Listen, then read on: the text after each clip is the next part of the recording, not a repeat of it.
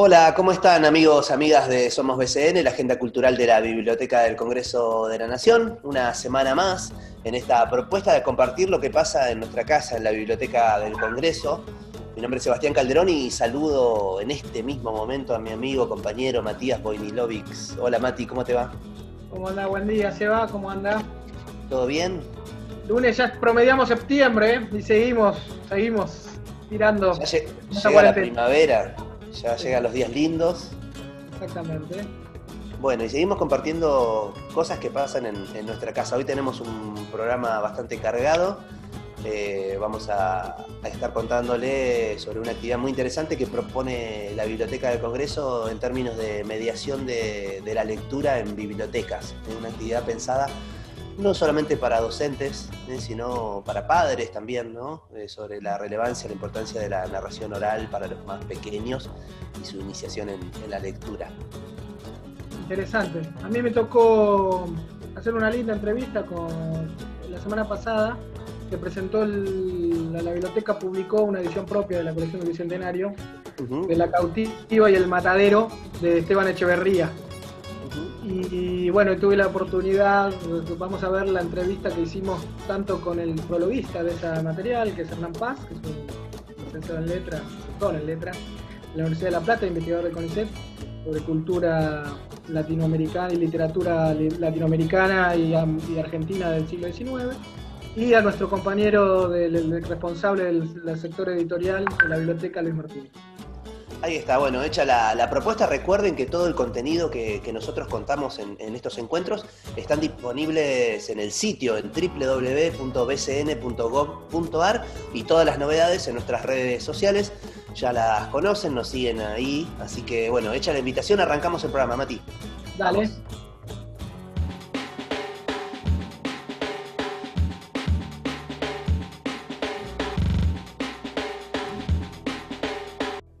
La Biblioteca del Congreso de la Nación publicó la semana pasada una edición propia de la colección Pensamiento del Bicentenario, que hace la propia biblioteca, que tiene acceso libre y gratuito para quien quiera descargarla en la página web de la BCN, que de las obras del Matadero y la Cautiva, del célebre escritor Esteban Echeverría. Para que nos cuenten de qué se trata, tenemos el agrado de entrevistar primero a Hernán Pas, que es doctor, licenciado, profesor en Letras de la Universidad de La Plata, investigador del CONICET, que ha hecho varias investigaciones sobre cultura argentina y latinoamericana del siglo XIX, y a Luis Martínez, que es el responsable del área editorial de la Biblioteca del Congreso, quien estuvo a cargo de esta edición. Los saludo, Matías Boinilovics, y bienvenidos a Somos BCN, Somos la Agenda Cultural. Buen día, Matías, ¿cómo estás? ¿Qué tal, Matías? Buen día, un gusto. Bueno, quería comenzar para ver de qué se trata esta edición. Recordemos que es libre y gratuita. Quería comenzar con vos, Luis, justamente para ver de qué se trata esta colección que se agrega a otras obras de la colección Pensamiento del Bicentenario. Sí, bueno, es una colección que pensamos en 2016. El primer libro que apareció fue en las bases de Alberdi en el 2017. La idea es editar textos fundamentales del pensamiento argentino y de la región y complementarlos o, digamos, incluirle un prólogo actual que, digamos, de alguna forma actualice y valore la obra. En el caso de las bases teníamos el prólogo de Matías Farías, luego hicimos una edición de Facundo con el prólogo de Alejandra Laera, titular de la Cátedra de Literatura Argentina de la UBA. Nuestra América vino después, de Martí, con un prólogo de Batilana. Y bueno, esta es la nueva edición que acaba de salir. Son ediciones de distribución gratuita en todos los casos. la biblioteca los distribuye a través de convenios de canje con universidades, instituciones, bibliotecas, y además toda institución que lo requiera nos lo pide y lo mandamos de manera gratuita. La edición en general siempre es impresa, digamos, el primer formato, y se hace una edición digital que se sube a la página web y todo el mundo la puede descargar de manera gratuita desde allí. En este caso de la cuarentena estamos trabajando de otra forma. Hicimos primero esta edición digital y bueno, cuando reabran los talleres y todo, pasará a la impresa. Calculo que será el año que viene, pero bueno, ya está disponible esta edición en la web. Bueno, en principio lo que quería señalar, el enorme agradecimiento con Hernán Pas por el prólogo que nos produjo, nos escribiio para esta edición, que bueno, la verdad redondea me parece una publicación importante. Así que bueno, muchas gracias, Hernán. La presentación está hecha, Hernán Pas. Justamente el prólogo de esta obra y esta colección la haces, vos estuviste a cargo, que incluye una nota, porque recordemos que Juan María Gutiérrez es quien compila toda la obra de Esteban Echeverría, y se publica también la nota crítica a las obras del propio Juan María Gutiérrez. Pero el prólogo, ¿por qué le pusiste la invención literaria de Echeverría? Bueno, agradezco a Luis, en principio, por la invitación. Para mí fue un placer hacer este trabajo, y más, digamos, en el marco de una edición institucional como es la de la Biblioteca del Congreso, así que para mí fue la verdad que lo hice con ganas, con gusto, digamos. Bueno, y además agradezco a la gente, a Luis y a la gente que está trabajando en la editorial por, bueno, la buena predisposición, la buena onda y la buena comunicación que tuvimos en el proceso de ida y vuelta de la edición. Yo imaginé que esa pregunta me la iban a hacer, te confieso. Pagaba 2 pesos, digamos, en el barrio, digamos, pero bueno.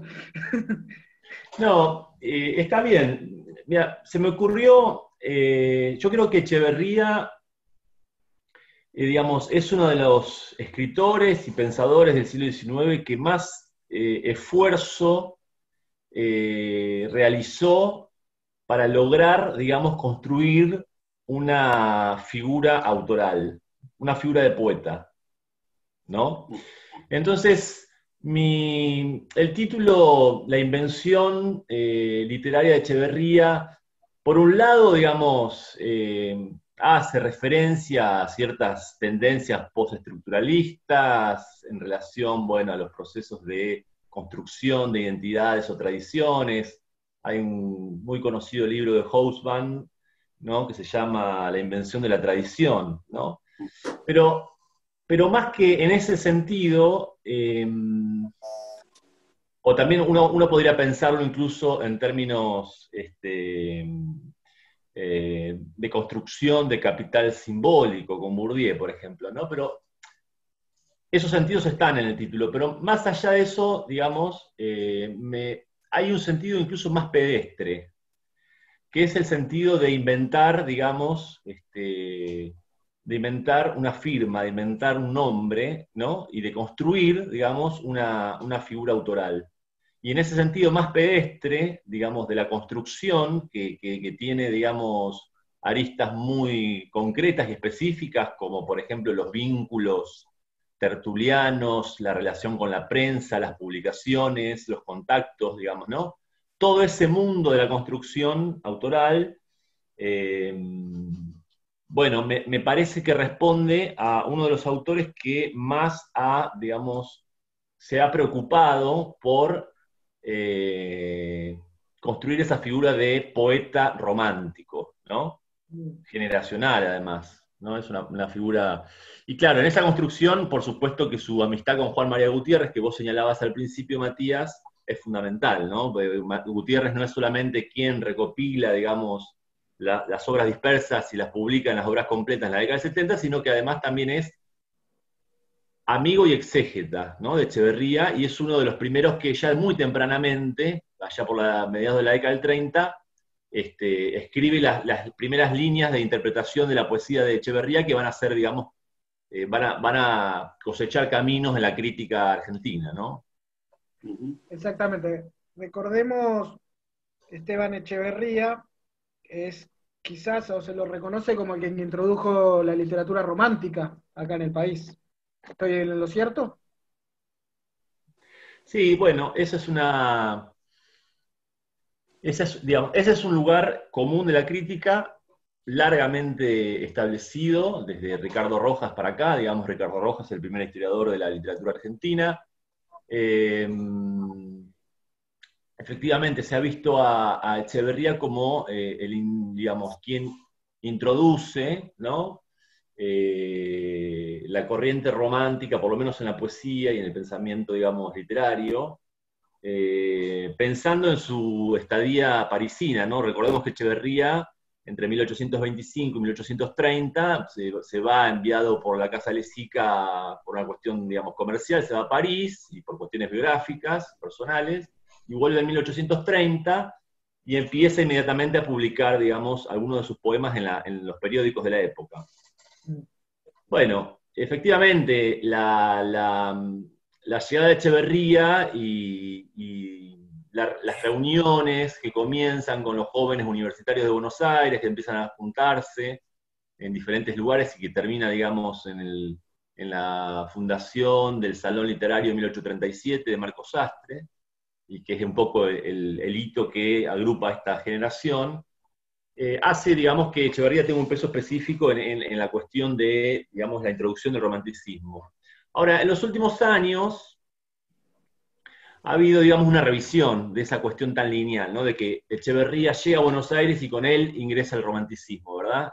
Y se lo ha pensado un poco, de una manera un poco más compleja, en la cual Echeverría digamos, se inscribe, pero no es el único, digamos, progenitor del movimiento, ¿no?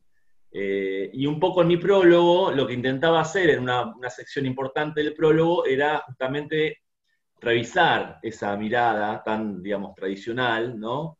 Y pensarlo a Echeverría como uno más de una generación, ¿no es cierto?, importante, pero no como, digamos, el único.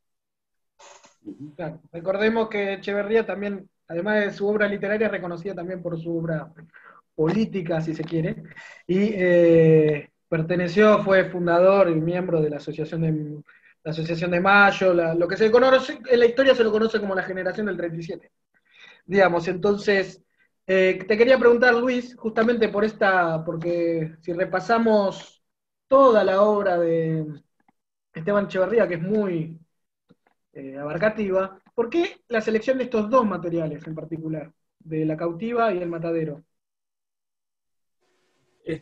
Bueno, quizás porque son los textos más emblemáticos de la obra de Echeverría. No sé, nos parecía que reunirlos los dos en este libro permitían una mirada que también un poco tienen una variante significativa, ¿no? Y esto te lo pregunto, Hernán, porque en realidad son como, bueno, el matadero es un cuadro costumbrista, de esta manera es como está presentado, y tiene un dispositivo ideológico bien marcado. Y la cautiva, que también presenta la relación con el indio, como creo que es bastante, digamos, que debe ser de los primeros textos que plantean el conflicto y la visualización de la Argentina, porque bueno, pensemos que esta generación básicamente lo que está diseñando un modelo de nación, ¿sí? Y la visualización de toda esa enorme extensión de tierra, como la visualizan, hostil y habitada por esta amenaza que es el indio, me parece que son novedosos de alguna manera. Bueno, un poco ese era el sentido.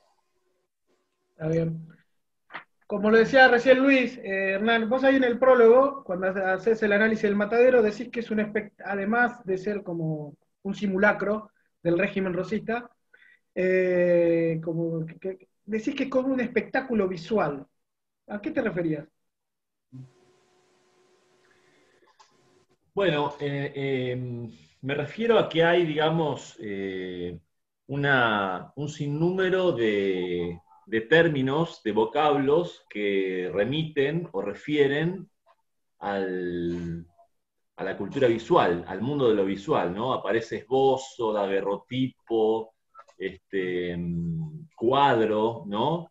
En un momento se dice, esta escena no es para ser narrada, sino para ser vista, ¿no? Es decir, hay hay tanta ebullición en ese cuadro descriptivo, tanta violencia, ¿no? Que no puede ser contada, sino que tiene que ser vista directamente, no tiene que ser apreciada por la vista. Entonces, me refería a eso, que hay algo de lo espectacular en el doble sentido, en el espectáculo en tanto, porque también hay que decir que ahí aparece la noción del espectáculo en tanto la verbena popular rosista, representada, digamos, ¿no? A través de los matarifes, las negras, los gauchos, pero también en el sentido del espectáculo, en el sentido de lo espectacular, aquello que debe ser, digamos, apreciado con los ojos, ¿no? En ese sentido, digamos. Y me parece que eso, yendo a lo que decía Luis, sin dudas, y retomando la pregunta, sin dudas que La cautiva y El matadero son, además de dos textos centrales de la literatura y de la cultura argentina del siglo XIX, serían los dos textos por los cuales Echeverría es recordado, digamos, ¿no? Sobre todo por El matadero, ¿no? La cautiva, y como decía Luis, es verdad, La cautiva es uno de los primeros textos que narran poéticamente el conflicto con el indio, ¿no? Ese drama fronterizo, digamos, al sur de Buenos Aires, aparece por primera vez en la literatura argentina en La cautiva de Echeverría. Lo interesante es pensar cómo, eso es un poco lo que está, digamos, planteado en el prólogo, es pensar cómo, desde el regreso de Echeverría, que Echeverría cuando vuelve a Buenos Aires en el 30 justamente publica un poema que se llama El regreso, desde esos primeros poemas, y Elvira o La novia del Plata, que es de 1832, que son poemas además que todavía están transidos de una retórica, de una métrica tradicional, es decir, no hay demasiada innovación. Quiero decir, desde 1830, 1832 hasta el 37, que efectivamente publica las rimas y en las rimas La cautiva, cómo Echeverría logra captar la necesidad de un poema como La cautiva, cuando en realidad Echeverría venía escribiendo poemas que eran más bien descriptivos, pero más que descriptivos, intimistas, ¿no? Un romanticismo más subjetivo, como aparece, por ejemplo, en Los Consuelos, ¿no? Bueno, y ahí, en esa trayectoria de esos primeros poemas, o esos poemas intimistas, a La cautiva, creo que Juan María Gutiérrez tiene mucho que ver. Justamente la obra, en esta compilación, en esta edición del Pensamiento del Bicentenario, se incluye la nota crítica de Juan María Gutiérrez del texto. ¿Podrías hacer, Sí. Hernán, un breve repaso sobre su visión de la obra de Echeverría, la de Juan María Gutiérrez? Bueno, como te decía, la figura de Gutiérrez es central para pensar a Echeverría, porque Gutiérrez fue, además de ser el primer, digamos, crítico literario argentino, por decirlo de un modo, digamos, crítico literario entre comillas, ¿no? Argentino y latinoamericano, ¿no? Es uno de los críticos más importantes de la época. Es, digamos, sin duda quien traza las líneas principales de lectura de Echeverría, que van a llegar, por ejemplo, a Ricardo Rojas. Ricardo Rojas va a retomar, ¿no es cierto?, en Historia de la Literatura Argentina, varias de las líneas abiertas por la lectura de Gutiérrez, y lo hace de diferentes modos. Por un lado, con la la interpretación de la poesía en algunos ensayos que publica muy, digamos, estrictamente contemporáneamente a la publicación en el 1837, digamos, muy tempranamente. Y luego también con esa nota que acompaña, esa nota crítica que acompaña al matadero, como decís vos, Matías, ¿no? Que se publica en realidad en la revista del Río de la Plata en 1871, cuando se están editando por Casavalle las obras completas de Echeverría. Gutiérrez, decide dar a conocer ese texto, que es un texto muy singular, decide darlo a conocer en la revista del Río de la Plata. Y escribe una nota prefacio, digamos, una larga advertencia, ¿no? Lleva el mismo nombre que la advertencia de Echeverría la cautiva, ¿no? Eso es sintomático. Y en esa advertencia, Gutiérrez establece, digamos, al menos 2 o 3 pilares de cómo se debe leer el texto. Uno es que ese es un texto que Echeverría escribió con el temor de ser descubierto por las fuerzas parapoliciales de Rosas, ¿no? Es decir, hay algo en la escritura, en el temblor de la escritura, dice Gutiérrez, que nos demuestra el terror de que si ese texto era encontrado, digamos, de lo que le podía pasar a Echeverría, ¿no? Y ahí, bueno, tenemos todas las resonancias, los argentinos, de los textos clandestinos que pasan cuando son descubiertos, digamos, por el poder, ¿no? Dictatorial. Eso por un lado. Por otro lado, la idea de que Echeverría levanta una especie de boceto en el campo, en el terreno, como si fuese un pintor. Es decir, como si Echeverría escribiese el matadero en el matadero. Claro. Y que sirvieran a él es decir, Gutiérrez dice, esto que van a leer es un esbozo, no es un cuento terminado, no es una obra acabada, porque lo que hacía Echeverría en general era primero, digamos, hacer un esbozo y luego trabajar, digamos, pulir el texto, ¿no? Entonces, digamos, lo que está diciendo ahí Gutiérrez es que Echeverría... Lo que nos ofrece es casi como una especie de, digamos,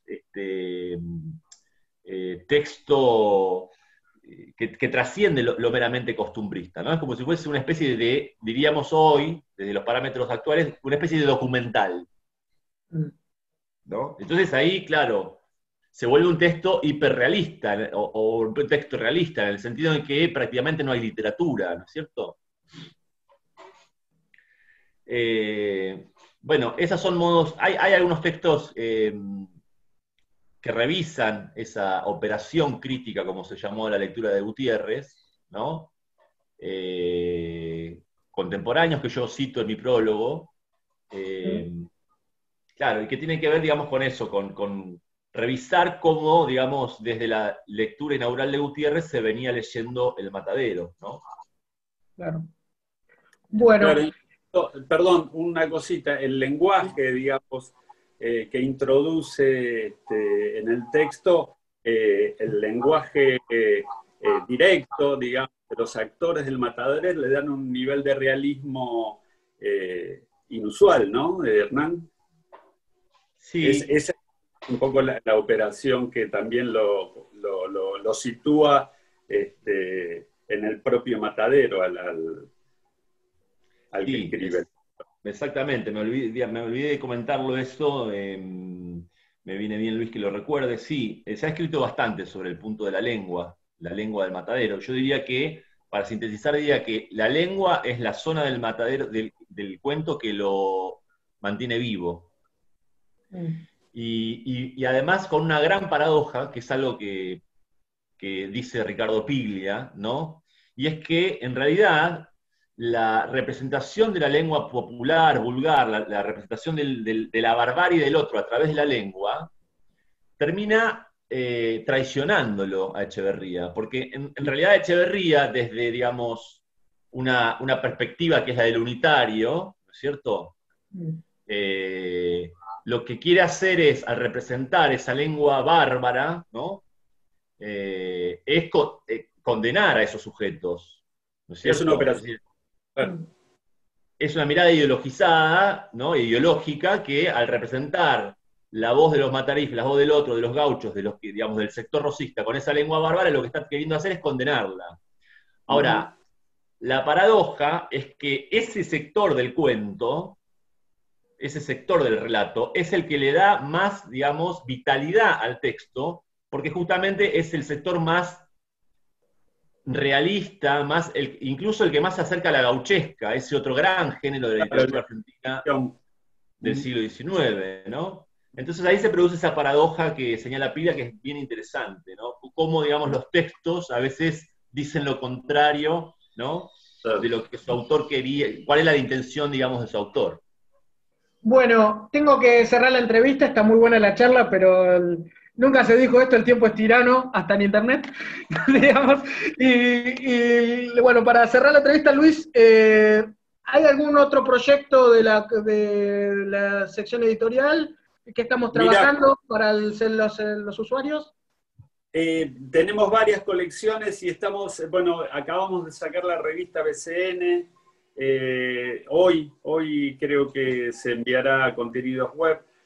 Se hizo hace poco para la colección Vuela el Pez, una colección infanto-juvenil, una edición de cuentos de amor, locura y de muerte de Quiroga. La colección JDP, los trabajos y los días, sobre que es en virtud de una ley que se le encarga a la Biblioteca del Congreso la recopilación de los textos de Perón y lo escrito por Perón. Se hizo una edición de 1967 de correspondencia de Perón. Bueno, estamos bastante en esta modalidad hogareña complicado. Esta semana nos tenemos que reunir con el equipo para ver qué nuevos proyectos encaramos en lo inmediato. Pero bueno, ese es un poco el panorama editorial. Todo eso disponible en www.bcn.gov.ar. Y para cerrar, Hernán, breve, porque tengo que cerrar la entrevista, ¿por qué a las generaciones que todavía no leyeron a Esteban Echeverría tienen que darse el gusto de leerlo? ¿Qué se van a encontrar? Bueno, porque, muy breve, ¿no? El matadero es un cuento que sigue generando placer en la lectura. Es decir, es un cuento que todavía está vivo. Y es uno de los textos del siglo XIX, digamos, que tiene uno de los pocos textos del siglo XIX, otro sería el Facundo, el Martín Fierro, ¿no? La excursión de Mansilla, pero es uno de los pocos textos del XIX que cumple con esa condición, ¿no? De que se puede leer digamos, hoy con cierto placer y con cierto gusto. Muchísimas gracias a ambos. Muchas gracias. Matías. Bueno, gracias Matías, gracias Luis. No, gracias a Hernán, reitero, por el trabajo que hiciste, que es excelente. Bueno, muchísimas gracias. En cuanto tengamos la edición impresa, te enviaremos los ejemplares. Muy bien. ¿Qué hacemos? Perfecto. Bueno, pasaron Luis Martínez, que es el responsable del área editorial de la Biblioteca del Congreso de la Nación, y Hernán Pas, que es doctor, profesor en Letras, investigador del CONICET, que fue el encargado de hacer el prólogo de esta obra que hizo la Biblioteca del Congreso, que tiene que ver con el matadero y la cautiva de Esteban Echeverría, que todos los usuarios pueden disponer en forma libre y gratuita en www.bcn.gov.ar.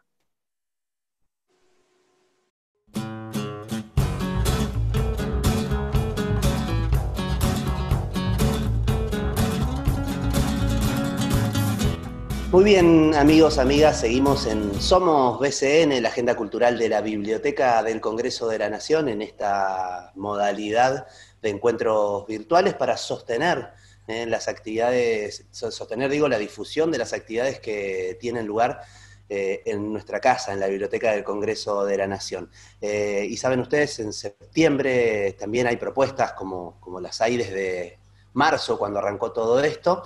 La biblioteca propone los miércoles de septiembre, arrancó el miércoles pasado y va a tener continuidad este miércoles 16 y el 23 y también el viernes 25, el tercer encuentro para la mediación de lectura en bibliotecas, y por eso la tenemos a nuestra compañera de la biblioteca, ahí a Lía Espiro, la saludo, y también está Margarita Mainé, que ella es escritora, docente, está dedicada a la literatura infantil y juvenil, y va a estar participando en este programa de mediación de lecturas que hace la biblioteca. Bienvenidas a las dos, ¿cómo están?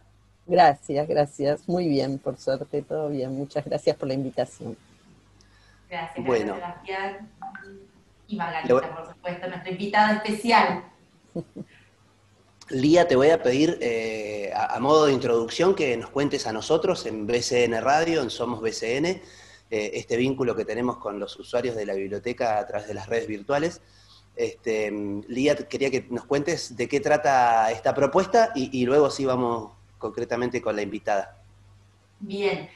Bueno, este encuentro de mediación de lectura, en su tercera edición, nació como resultado de un largo trabajo que la biblioteca realiza de forma sistemática, permanente, y en un gran compromiso que hemos asumido como apoyo y acompañamiento, y que en especial este año se ha hecho esencial, con usuarios particulares que son, y muy especiales, que son los bibliotecarios, los docentes y los niños, por supuesto, que durante todos estos años nos visitan en el espacio cultural, en la sala Marilena Walsh, y hoy por hoy en la página que, bueno, es un poco el espacio donde hemos volcado un montón de contenidos, pensando siempre en mantener vigente ese vínculo y esa función tan especial que tienen docentes, bibliotecarios y trabajadores de las bibliotecas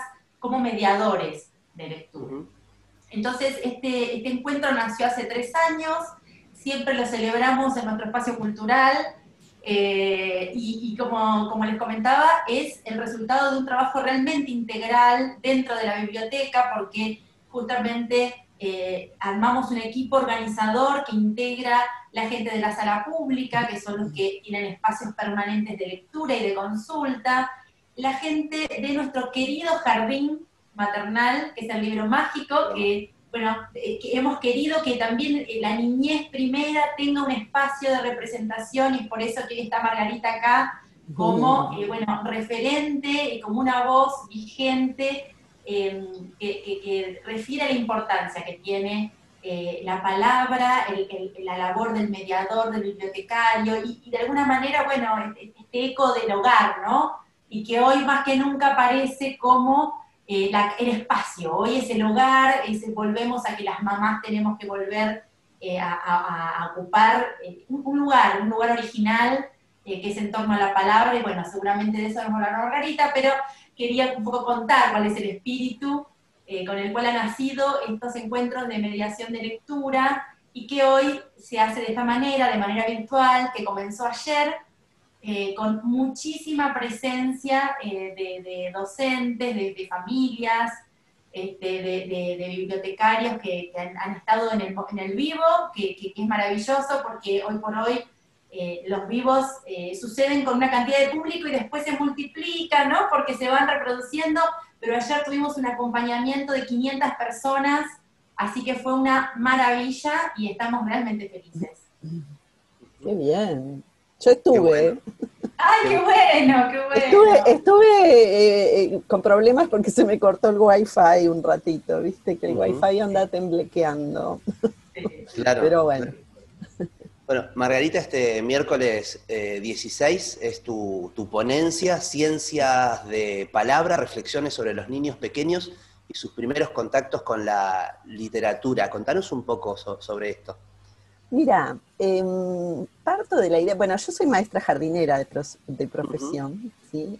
Y mi escritura fue como que vino de ahí, vino de la docencia. Yo no escribía antes, yo empecé a ser maestra, sí me gustaba mucho leer, era muy lectora, y había una cuestión cuando empecé como maestra jardinera, que todas las maestras jardineras descubrimos el primer día que nos toca en nuestro grupo, que no es tan fácil, ¿no? Que los chicos te presten atención. No, me imagino. Me dieron una salita de 3, que era un desborde, yo proponía cosas y cada uno hacía lo que quería, viste que los chicos son así. Y mi propuesta empezó a pasar por la literatura.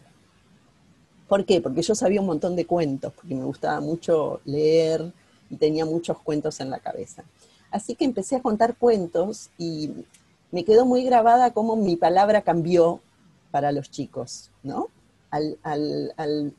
Jerarquizó mi palabra el contar historias.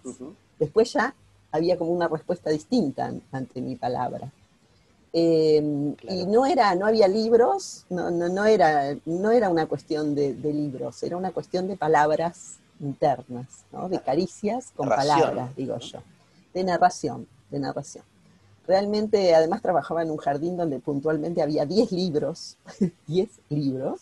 Entonces, yo recién empezaba mi carrera, bueno, hice el profesorado y el secundario durante el proceso militar, por lo tanto tenía una carencia de literatura tremenda, y entonces empecé a inventar cuentos. Fue como muy natural para mí empezar a inventar para entretener, para captar la atención, ¿no?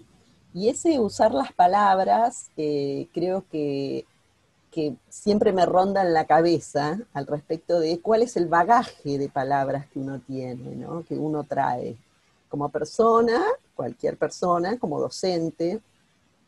¿Cuáles son las palabras que te respiran, digo yo, o que te laten, ¿no? Por ahí el poemita que te decía tu abuela, no sé, hoy es domingo, se casa Peringo, con un pajarito de Santo Domingo, ¿no?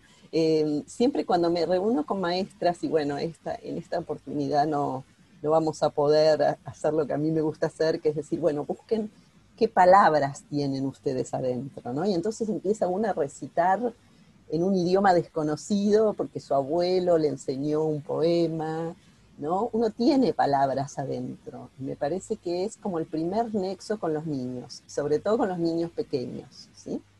Porque entre un niño pequeño y un adulto que cuenta con un libro, está el libro en el medio.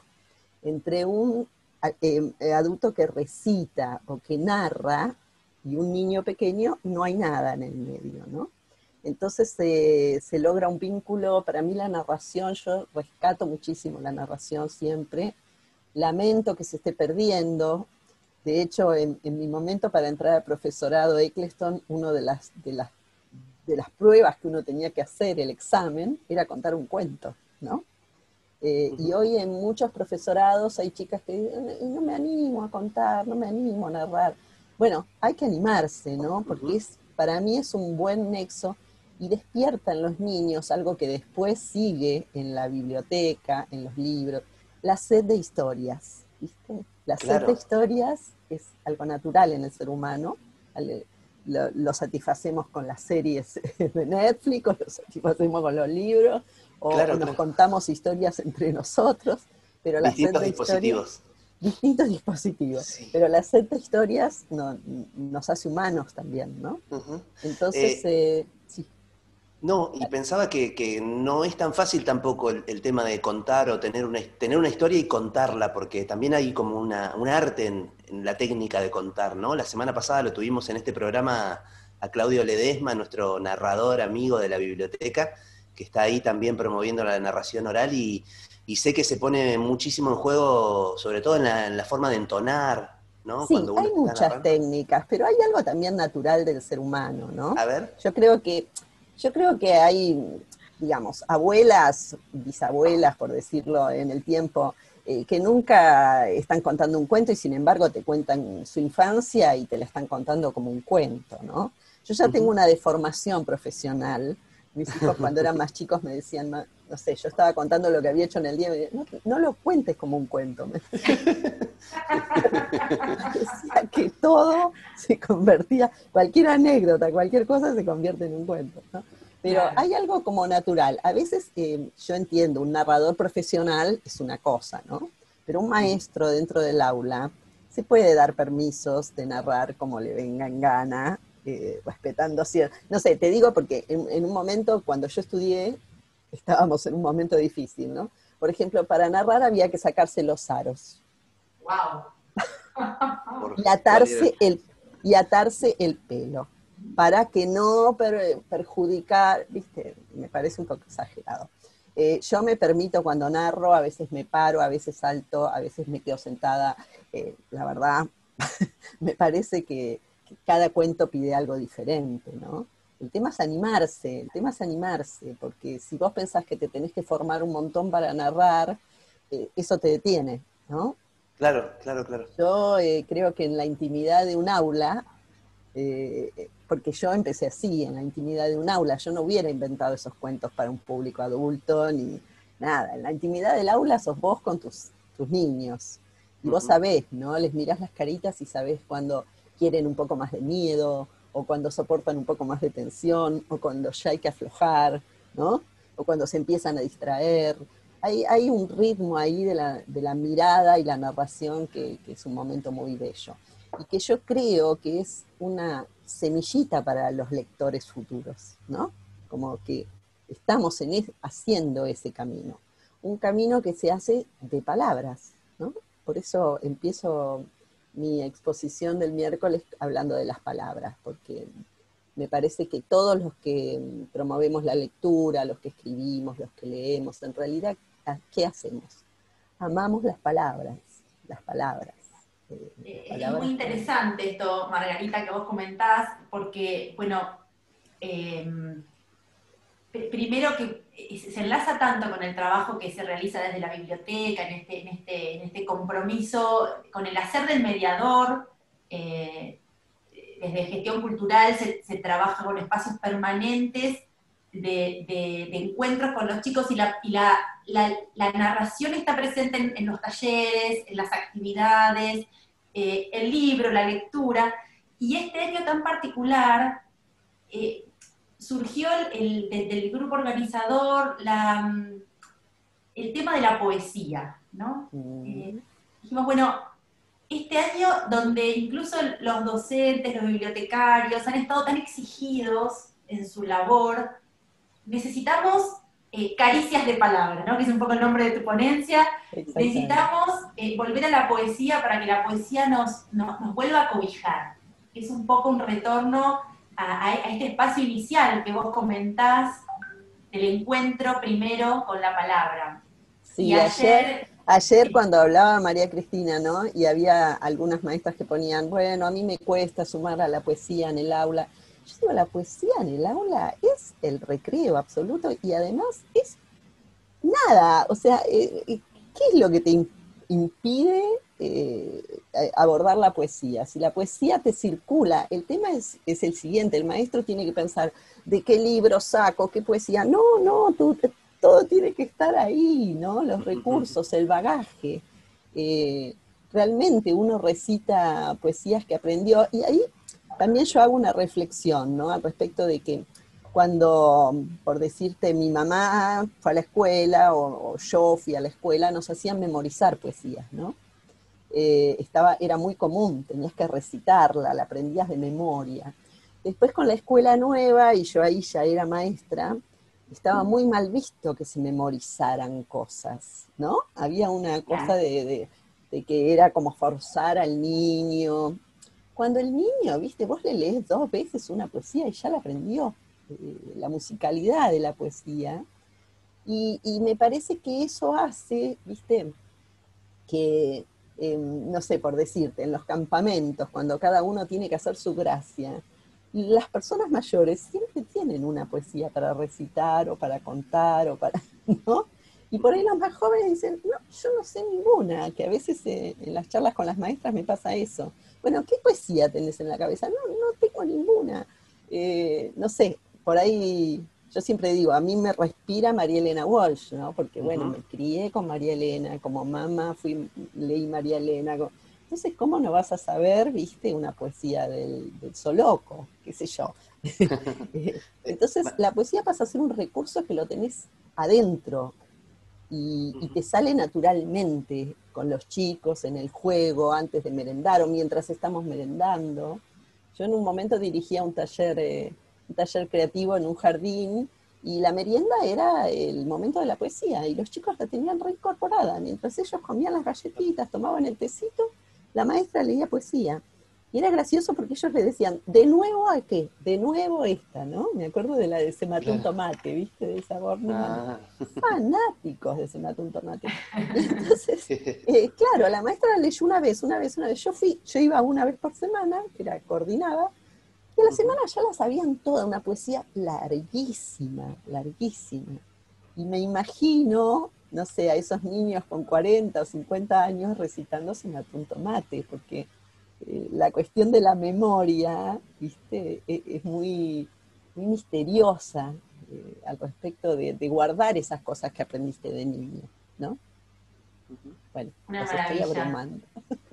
No, no les quiero decir toda la ponencia. Porque claro, no, mi pregunta tiene que ver con eso, con la ponencia. ¿A qué público está dirigido esto?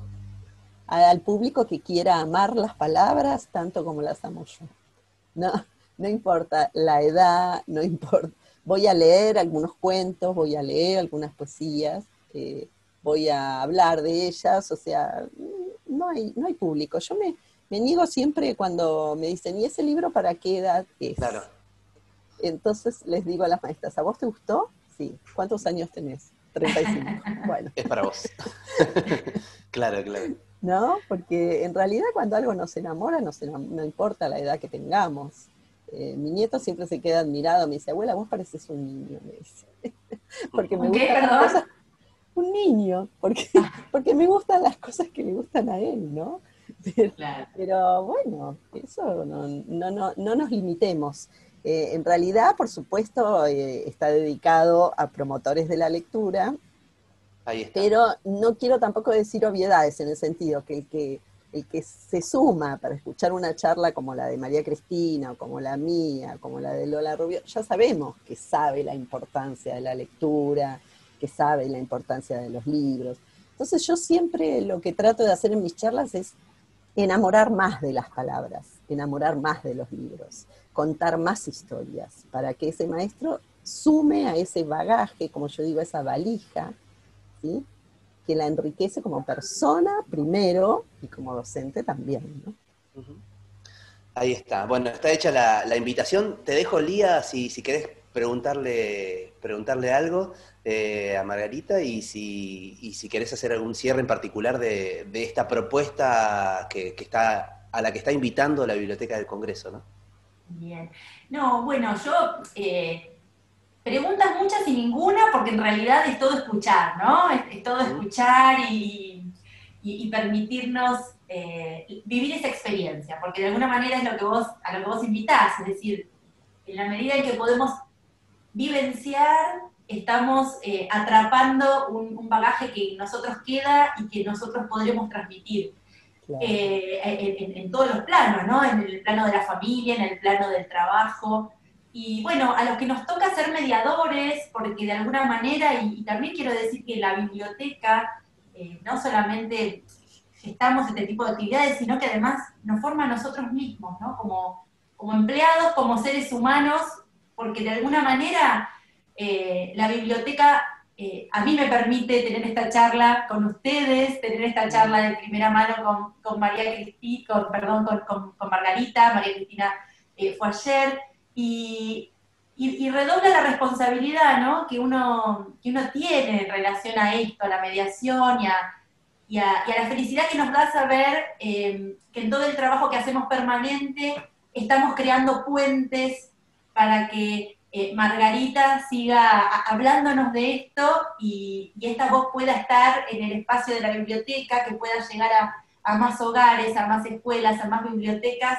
Y bueno, eso es una maravilla, por eso, más que preguntar es escucharla, seguir escuchando. No, yo una de las cosas que me quedó pendiente que vos dijiste es cómo nos impactó esta pandemia y este encierro, por llamarlo de algún modo, en la literatura, ¿no? Y yo pienso, pensando en positivo, no porque le quiera encontrar siempre lo positivo a lo que no se le encuentra, porque a veces, viste, dicen, vamos a salir mejores, bueno, yo creo que vamos a salir cada uno como más agudizado lo que ya tenía, ¿no? Pero sí pienso, y bueno, gracias a que mi hija me obligó en un momento a hacerme un Instagram, porque yo nunca tuve Facebook, no quería, no iba por ahí, y cuando empezó Instagram me obligó, me lo abrió y me dijo, mamá, esto es así, así, para tu trabajo te va a servir un montón. Y yo estaba comenzando con Instagram, y esta pandemia, bueno, me tiró para arriba, porque era mi manera de comunicarme, ¿no? Yo me comunico un montón con las maestras, con las madres, con los niños que me dejan mensajitos de audio, ¿viste? Margarita, leí tu libro. Es hermoso, hermoso. Pero más allá de eso, pienso que la literatura fue el pie más fuerte que los docentes pudieron poner en el trabajo virtual, ¿no? Sobre todo en el nivel inicial. Imagínate esto que yo te estoy contando de mi primera experiencia para dar clase en un jardín virtualmente, ¿no? Llamar la atención de los niños a través de la pantalla.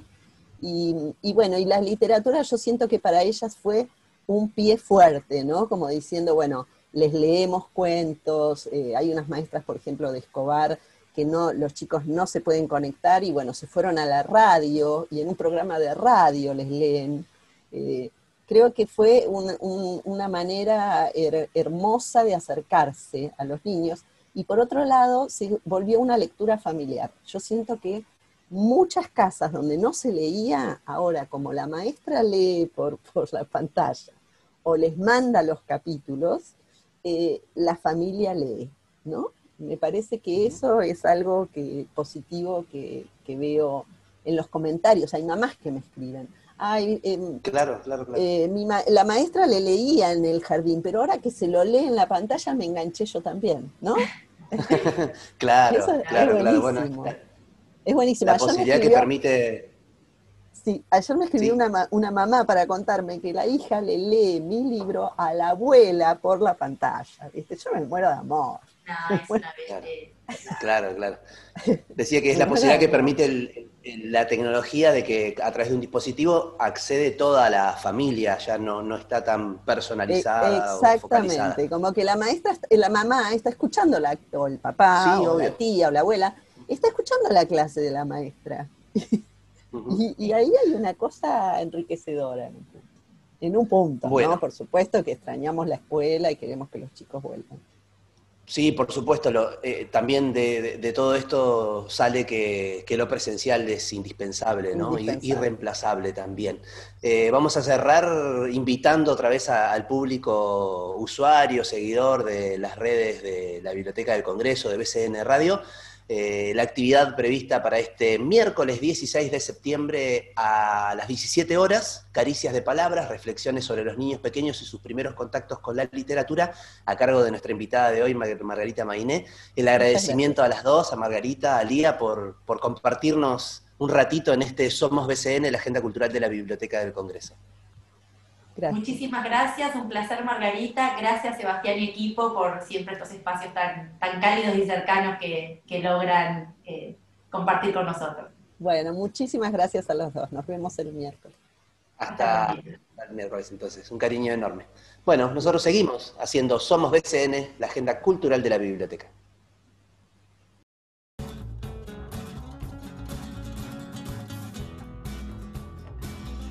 Muy bien, llegamos al final de un nuevo episodio de Somos BCN, la agenda cultural de la Biblioteca del Congreso de la Nación. ¿Cómo la pasaste, Mati?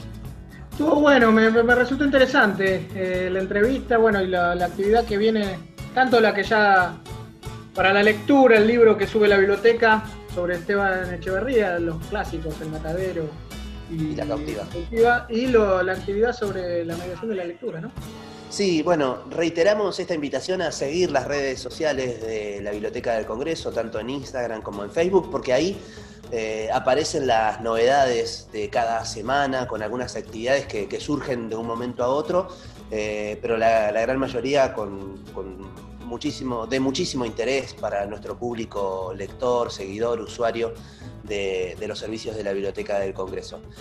Vamos a cerrar con alguna recomendación de la agenda cultural de esta semana, de cosas que propone la biblioteca. ¿Querés arrancar vos, Mati? Sí, el martes 15, o sea, mañana, se va a desarrollar un seminario online sobre apuntes sobre estética, en esta oportunidad sobre el cuerpo. Y es desde la perspectiva del arte, se fusiona el psicoanálisis, el cine, la filosofía, y se propone problematizar la imagen y la idea del sujeto. Ahí la componen distintas profesoras, que cada una toma un disparador y toma en cuenta distintas herramientas conceptuales y prácticas de su disciplina. Esto es a las 18 horas y se va a desarrollar los martes de septiembre justamente a las 18 horas. Bueno, y a mí déjame recomendar el jueves bien tempranito a las 11 de la mañana, el tercero de los encuentros de este taller teórico práctico de narración oral, el arte de contar cuentos, a cargo del profe Claudio Ledesma, que estuvo hace unas semanas acá en este mismo espacio contándonos. El arte de contar cuentos, para escuchar un poquito algunos cuentos en la narración oral como una herramienta fundamental que propone nuestra casa, la Biblioteca del Congreso. Así que bueno, ahí está hecha la propuesta. Y antes de irnos, además de saludar como cada semana a todo el equipo de la Subdirección de Prensa y Difusión de la Biblioteca, a nuestros compañeros, compañeras, a Mariana Franchino, Mariana Salas, que están ahí en el detrás de cámara, ¿no? En la producción de este programa y grabándonos. También saludamos a nuestra operadora habitual, que es Lara Julieta Alonso, que estuvo cumpliendo años, así que le mandamos un beso grande a ella. Y bueno, Mati. Uno más que cumple en cuarentena, ¿no? Sí. Así que bueno, un feliz cumpleaños y un abrazo, espero que le haya pasado lindo. Y nosotros nos reencontramos el próximo lunes para un nuevo episodio de Somos BCN, la agenda cultural de la Biblioteca del Congreso. Chau. Chau, hasta el lunes. Programa producido por la Subdirección de Prensa y Difusión de la Biblioteca del Congreso de la Nación.